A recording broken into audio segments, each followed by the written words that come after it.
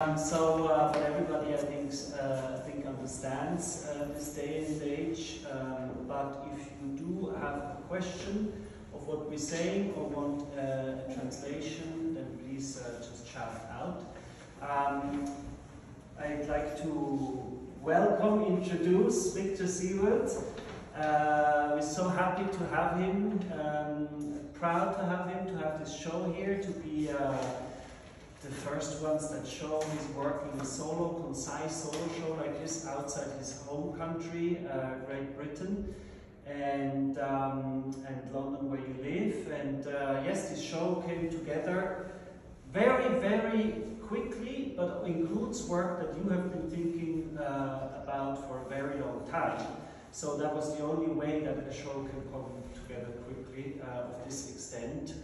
If the thoughts are already in the head and you know what you're doing, you have been making this type of work for a little while, since the Royal College of Art, already maybe in the Royal College of Art. Yeah. I was lucky enough to be introduced to Victor. I liked his work very much. I saw it online. Only people know this today. You see, you get across things, at least in the Corona days anyway, online. But luckily I was also able to travel to London and visit him in the studio. And what I saw online matched the quality even more, so it was amazing. The studio is full of little things. And you're not quite sure where you should step, if it's real or not real, that you see, and that's the same, and that's what we see in here too. You're not quite sure whether it's real or fake, and I want to come back to this, to what you've been doing and the painting. Painting was such a big focus in your studies. You studied painting, but then. And I see this grace and tonality, the arrangements of painting in your work, almost like in the Renaissance. Of course, the theme Vanitas is something we're going to talk about later. And that's extraordinary to see, and I guess the first question would be how much painting is in these sculptures. First of all, thank you so much for coming. I know it's such a lovely day, so thank you for being indoors and for coming to this. And in answer to your question, I studied painting at Royal College of Art. Everything there is split into quite sort of didactic sections. You've got sculpture, painting, print, etc. And I went in with things which were already on the edge of what could be considered painting. And we had a really big year group. We were split between the traditional campus, the Battersea, and Kensington, which is where most of the design work happens, and there's lots of design courses at Royal College. And I just happened to be in that campus. I thought it was going to be a disaster. And then upstairs was metal work and also 3D printing departments. And I just ended up going up there and kind of falling in love with that materiality.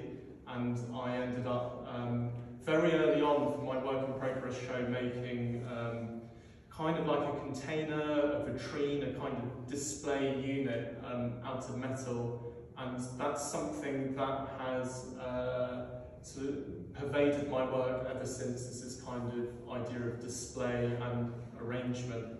And you know, I remember I used to walk around the sculpture studios and they think in a really spatial way. Everything is about how it fills the room. And even though I did painting, these are things on a wall, it's a singular object. And it kind of, even though there were lots of people doing oil on canvas, it kind of made sense for me to be in that department, working on a kind of composition on the wall. And even though these things are undeniably not painterly, I think lots of painters would take issue with saying that they are painterly. There are lots of painterly tropes in there.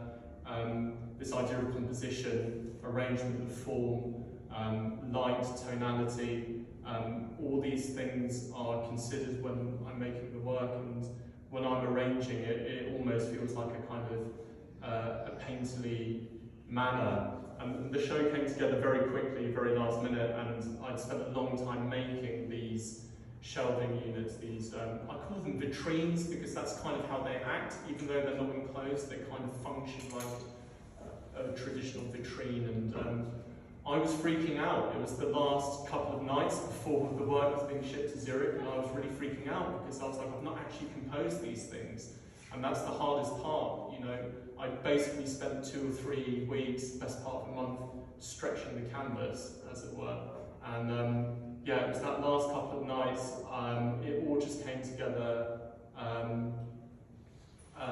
kind of in one go. I laid them all out on the floor and then arranged things. And you know, sometimes there's just a particular arrangement of forms that you know that's the right thing and it's difficult to define, and I guess that's like when people ask when is a painting finished, you know, you just get this feeling of when something feels right and correct and you should stop kind of fiddling with it.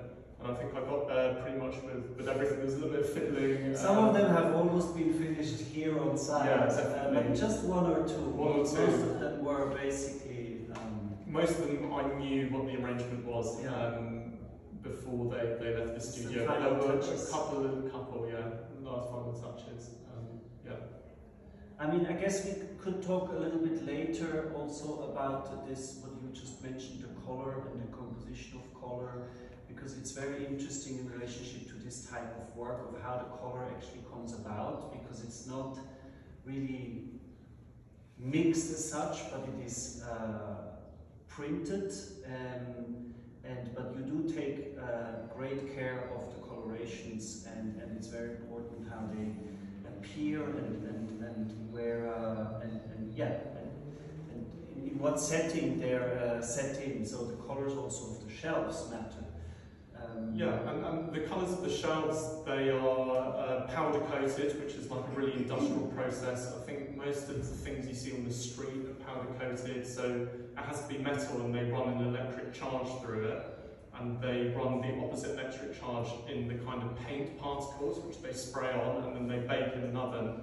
And so my powder coater in Tottenham in London, it's super industrial. They're normally doing stuff for like London Underground and the Tube, and they're doing handles and this kind of thing. And I go in there and I'm spending ages trying to work out what colour, and they don't really understand why I'm spending 45 minutes kind of trying to select the colours, and they're really used to doing industrial things. And the colour gambit is this thing called RAL, R-A-L, which is kind of like Pantone, but it's really reduced, and that's what they use in the industrial sector. So it's kind of interesting to think of the colour of the shelving is, these are things that are designed for industrial use, but then in this setting they're used for kind of a fine art use. I suppose I'm lucky that they don't do Pantone, because then it would take me days to work out what to do. With RAL there's only sort of 50 combinations of colours, so that makes the decision process a bit easier. Since we're already there, I wanted to have this actually later, but maybe you should run us a little bit through how does color come about with 3D printing objects, yeah, and also the technicality of these works. So just, yeah, I don't want to give too much away that we want to chat about a little bit later on, but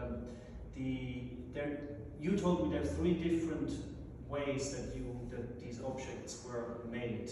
Yeah, and there's 3 different kinds of 3D printing in the show. I guess the most prominent is the full colour 3D printing, which is printed out of kind of like a gypsum-based material, which you find in plaster or concrete, and it's inherently quite powdery. It's the kind of thing you add water to and it gets hard. And the way that printer works is it's kind of like an old school inkjet printer I used to have at home, and the coloured ink ends up curing the object layer by layer by layer. And those are taken from real world objects which are 3D scanned and then 3D printed in full colour. It's I was boring some people earlier by saying this, but it's kind of was used for it is used more for architectural purposes, but it completely works in this kind of fine art, not necessarily fine art setting, but in this kind of idea of kind of trying to replicate an an object. It has to be, it's an inherently powdery end product, so the objects you have to use, you have to be clever with what you scan. So like rope or toilet roll, cigarette is inherently quite matte, not reflecting much light, and that's the kind of thing that works well. That being said, it's really difficult to get the colour correct. The guys that print it, they run loads of tests to try and fine-tune the machine, and we end up having to do about 4 or 5 tests to get the colour as closely matched as possible. They're very kind, and they let me do that. Some of them are incredibly detailed. If people haven't seen it, there is a little tiny fly over there, and that was, I think, the success rate is 4 out of 10 or something like that. It's very low success rate. That's a different printing method. That's called SLA resin, and the way that works is kind of like you have a pool of resin, and you have a projector projecting each layer, and so things emerge out of the bath upside down. So if you were printing the Eiffel Tower, it would come out sort of upside down. That's a really minute resolution. That's at 1 or 2 micron. So I think each fly does take about a day to print, so it's coming out at super fine resolution. But even then, the success rate is very low on those. The legs have a tendency to snap off. Sometimes I have to paint with the eyeballs with a really fine brush with enamel, and sometimes that just doesn't come out very well. So it's a very low success rate. It's possibly the hardest thing to make in the show, actually, is the fly. But yeah, and I guess that's a segue on to the other kind of printing, which is the resin printing, which is kind of like the water bottle and the coral and the fly. And yeah, that's an inherently more plasticky thing, so it lends itself to doing plasticky kind of objects like the brush water bottle, or actually that ejection fragment is done in resin too. And you can get very high quality detailed prints. People don't use it that often because it's really expensive. It's hard to find someone that can do it for a fair price. Yeah. And normally you find like tiny little figurines done in this kind of resin printing as opposed to something a bit larger. But I've got a 3D printer who's an absolute hero, and he gives me a good price. And you know, to be honest, like without the right kind of printers, this show wouldn't happen. I was saying to Fabian the other day that it's almost like a foundry.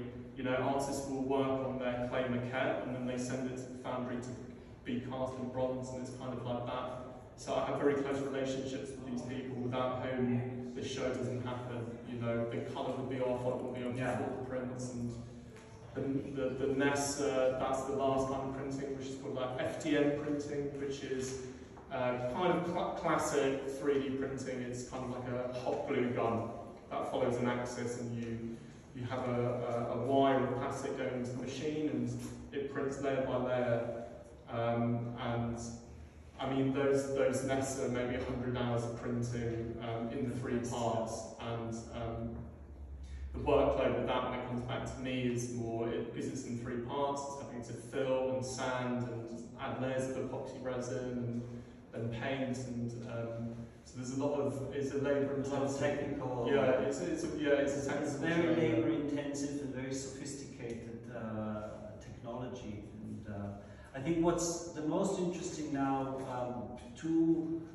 with that, having said that, understanding how complex these works are created, how they're then composed into these works, and there are 2 main themes I think that communicate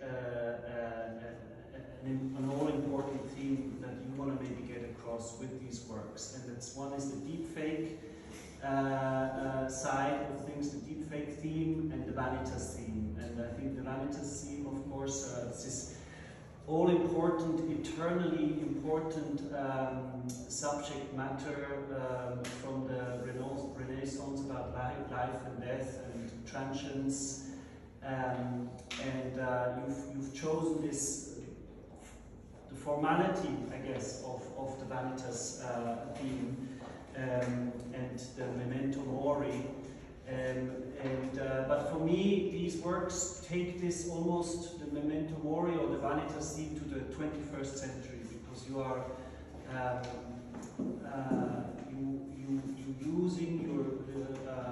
showing objects which might be sometimes random, might sometimes throwaway things almost, completely mundane, things you may not pay attention so much, everyday things, like you know, or water bottles, like you said, cigarettes over there, and in a way it says a lot about our modern culture and takes this vanitas theme into our modern culture as such. And I'm interested, what is it about elevating those objects to kind of a pedestal, and how do these everyday objects matter to you in relation to the compositions, and also in that if they are per se important to you, the single ones,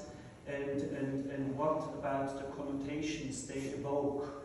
Maybe like something like sustainability. I don't want to like drive you into this corner, but if you have these throwaway bottles, if you have all these, there is a culture that comes with these objects that I think provokes some thoughts in us. Yeah, I remember just looking at Dutch vanitas painting, and there are these tropes or motifs within these paintings which are kind of trying to articulate the transience of life, or like human touch. So you'd have things like orange peel or bubbles. There's a lot of bubbles because those are very transient. And I guess the selection of objects in this show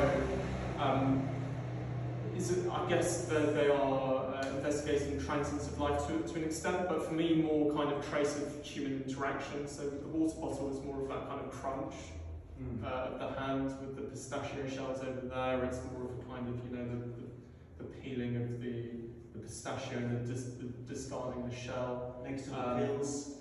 We've got some ibuprofen there, and there are seashells, little things that you might pick up, trinkets. There's the cigarette butt next to the tennis ball, and ripped cardboard and toilet roll and folded socks. So these are all kind of like signifiers of human touch and interaction. They are undeniably throwaway things. They are not things that have traditionally like high virtue ascribed to them. Things like socks, things like ramen, packing peanuts, garlic, and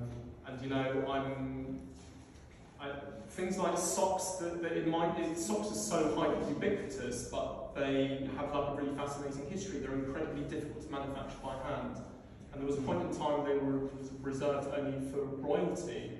For hundreds of years, only royalty wore socks. Everybody else had their feet rotting in their leather shoes. And then through the industrialization, the Industrial Revolution, there comes a point where suddenly socks become hyper ubiquitous, throwaway.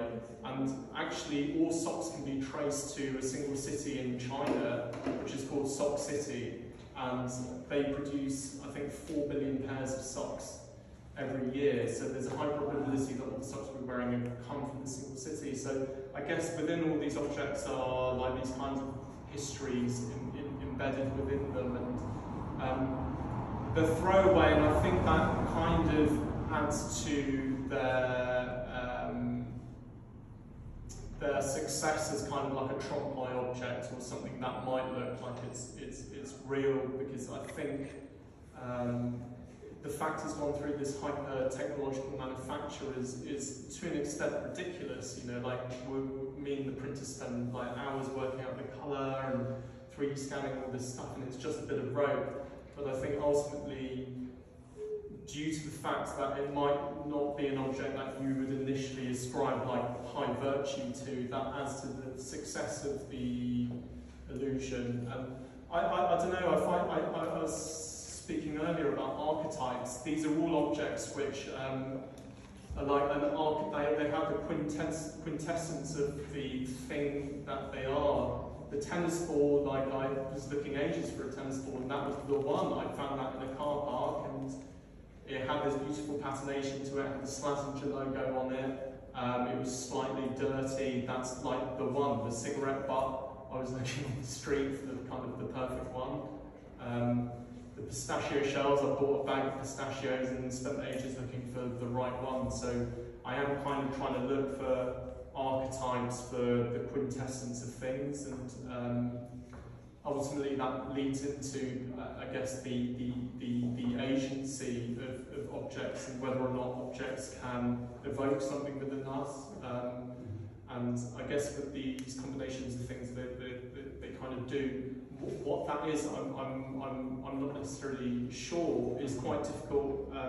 You know, all these groupings of objects happen very quickly, and then, you know, it's only in the last couple of days I've been able to reflect upon them, and you can see them on the wall. And yeah, it's a hard question. Like, what do they mean? But I guess it's easier to talk about the themes contained within. And I mean, some of the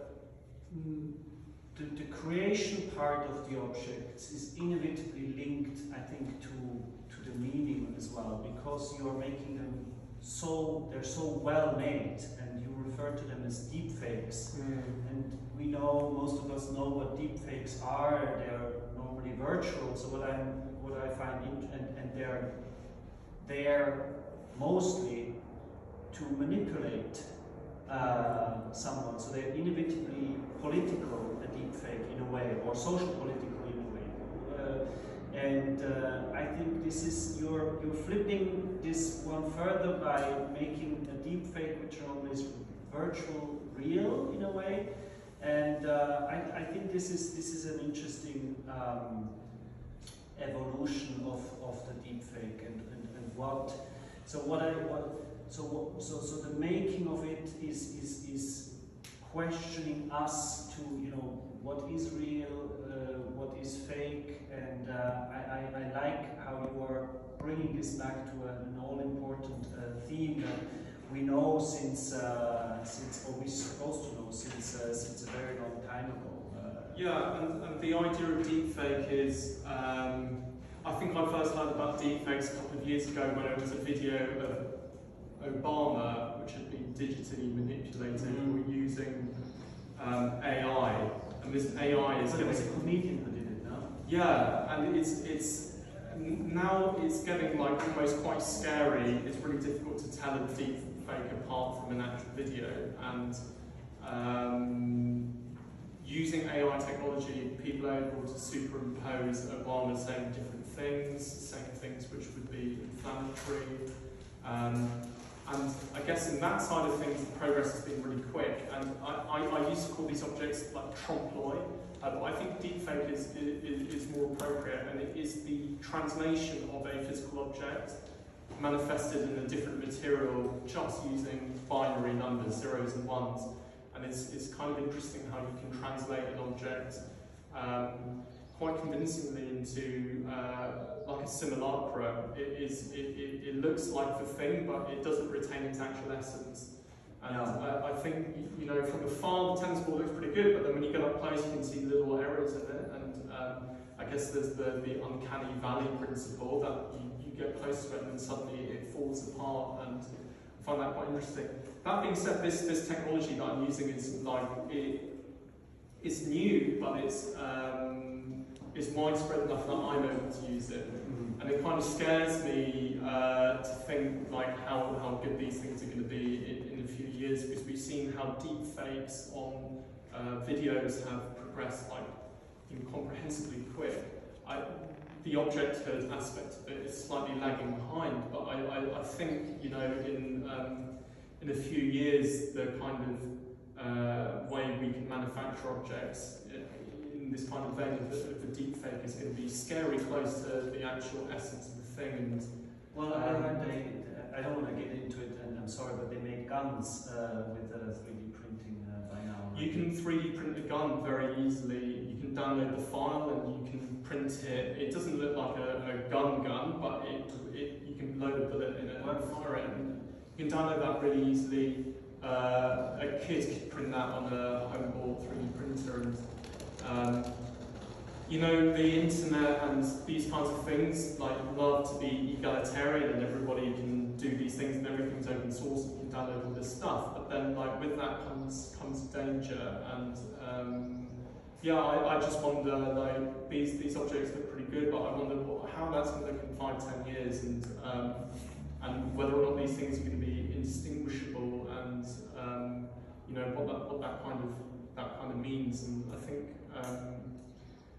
you know, technological manufacture of things, of objects, somehow feels slightly behind the virtual world, but it is catching up very quickly. And then, yeah, what do these things start looking like? And I guess this is a segue onto something else, or I don't even bring this up, but like that bowl over there is from the Texing shipwreck, which was a ship from 1830 from Texing, and it was shipwrecked, and there were 30,000 pieces of porcelain which were underwater for decades, and then it was dredged up by a German gentleman, and it was all sold at Naga auctions, and he proliferated the European market with it.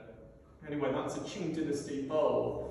And that's the real one. That's the real thing. It's still got the Naga auctions sticker on the bottom, so I know it's legit. But it's yeah, it was a very quotidian bowl dating from kind of about 1780, 1790, and it would have been potted by a person, and it would have been used for every day. People would have been eating out of it, and then, you know, eventually it's sunk, and then it's sold through Naga, and then somehow finds its way to my studio because I buy it on eBay. But then, what does it mean to place these hyper-technologically manufactured things within it? And could that craftsman have ever imagined the world we live in now with these kind of 3D printed shells within there? And then that leads on to, like, what happens to this work in 200 years, 300 years, 500 years? Does it survive? What does it? Can we even comprehend that world? And that's what I'm also quite interested in, is kind of the juxtaposition between things that are old and new. And there's not many real world objects in the show, but the bird's nest is one of them. I got that from, again, on eBay from a gentleman in Estonia. It's a blackbird nest, and with 3D printed bird's nests, bird eggs inside. And yeah, I'm not sure I know the answers to these questions. What does it mean to juxtapose these things, and what kind of questions do they raise? But I just like to imagine the guy potting the bowl, and, you know, he would have woken up on a normal day and he would have just potted it, and, you know, this is Qing dynasty China, and could he even have, could they have even imagined this thing surviving that long in the world we exist in now? Maybe in 200 years there are no oranges left, and then they find this orange and think that's how oranges were like. Yeah, and they think, what on earth was this guy doing? What is all this stuff? Yeah, quite possibly. Yeah, it's interesting. Thank you, Victor, so much. And I don't know if you want to. I didn't ask you if you want to take questions. If anybody has questions. Yeah, I'm very happy to answer any questions. I have 2 questions. Okay. I'm curious what you did before you went to the Royal College, where you had access to all this machinery. That's one question. Yeah. And the other question is each piece unique to your still life? So will you replicate that tennis ball in another still life, or is it really a one-off? So first question, I actually worked at an auction for 5 years, and I studied history of art as my BA. I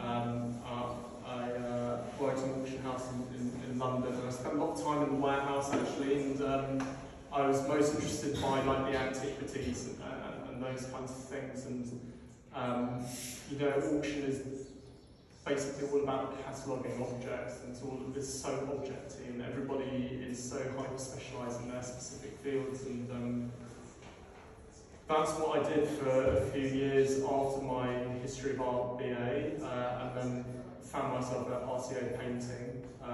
So I guess there's always been this kind of interest in cataloguing of objects, kind of collecting, curating things. But you painted them? I mean, you had paintings? Yeah, I did paint in my free time. What the paintings were like? They were paintings. I did a little bit of kind of like work on canvas, but they were mainly kind of, I guess, wall hanging sculptures. The things that I got into RCA with were like these weird concrete casts that I made of things which I buried and then hung them on the wall. And so I've always been kind of a non-painter, but I guess it's always been something on a wall. As to whether these are, I think the combinations are unique, but I mean there's two tennis balls in the show already. There's one behind Julia and there's one over there, and I guess I kind of think of these things as, I guess like a motif that a painter would use, like there's certain motifs that painters always come back to. That's kind of how I think about these objects. That being said, like I only like to use things maybe once or twice, nothing more than that. But yeah, I kind of think of them as motifs which can be used now and again. And yeah, thank you. Yes. I mean, thank you so much. I think there's a lot to unpack, ranging from phenomenology to simulacrum, or to questions of objectivity and history. But I'm wondering, like, I have two interrelated questions. So one question is, could you achieve what you are doing using real objects? And the question that relates to that is, are you 3D printing them and creating this deep face in order to somehow anticipate a kind of archaeology of the future? So you have been speaking about like what happens if we look back at today's objects or tomorrow's objects in 200 or 300 years, and you're using these vitrines that speak a lot about notions of science and notions of museum displays. You have a background in auction houses and antiques, so I feel like there is something complicated going on with looking back and looking forward, and the notion of science and the real as well as the fake. So I mean, it's not a very specific question, but maybe you can try to unpack that. So could I achieve them the same with the real world objects? You know, like possibly, but for me, like I'm kind of interested in putting it through a transition of some sort. I don't know what that is, and I wonder if that is just part of the tradition of Trompe l'oeil. If you think about artists doing sort of painted bronze kind of things, I don't necessarily want it to just be like, oh wow, that's bronze, oh wow, that's 3D printed, and I think I'm interested in translating it through a process and coming out with a different outcome. But I guess that leads on to your second question, which is, you know, these things exist physically, but also the digital file is just as important as the physically manifested thing. And these things exist digitally. Like I have the digital file with all the colour ascribed to it, and that can all be achieved digitally. But that for me feels more like the archiving. So all of these objects, like I catalogue and I categorise on the computer, and they all exist. Almost the same as how they do here, apart from here they're physically manifest, and I guess that leads on to this idea of kind of cataloguing and future-proofing, and frankly those digital objects have more chance of surviving in the future than these physical things. You know, like it comes to this idea of like, you know, how do you ever delete something off the internet, and do these things ever like not exist once they're uploaded? And all of these things are online, and even though they're bespoke 3D scans which I've made, it feels like they have a much longer life digitally. But I always quite like the fact that anybody could choose to print them and make them physical things. And you know, it's difficult. It's hard to. The past month has been me kind of just getting the work done, and it's only now that I get to take a step back and really kind of unpack what is going on, and it's really hard to define, and I'm not sure I necessarily have the answers to everything, and at the same time I find that that's a good thing. I find when I make work which is like easy to describe or easy to kind of say what the conceptual underpinning to it is, then that doesn't necessarily lead to interesting work. When I'm a bit baffled by it, then I think that's a good thing. And I am kind of baffled by a lot of these things, and baffled by like what they're about. But I wonder if that maybe means that it's more interesting work that I could have made rather than something that I can easily talk about. But yeah, good question. I'm not sure I have the right answer. Thank you. No, I mean, the complexity of the work is, I think, what makes it so intriguing and absolutely. Thank you so much. It wasn't open-ended. Thank you. Thank you. Thank you. That was brilliant. Thank you very much. Thank you. Thank you so much.